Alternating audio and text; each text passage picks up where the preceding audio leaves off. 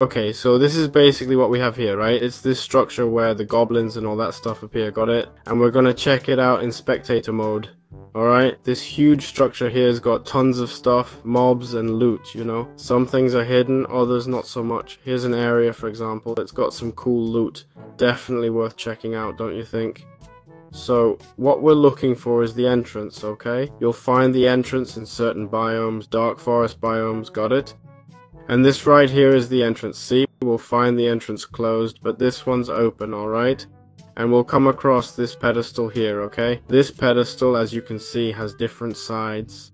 It asks us to place a trophy, which is a drop we get from killing mobs. The Naga trophy usually works. When placed, it activates. When activated, you'll see some blocks disappear, okay?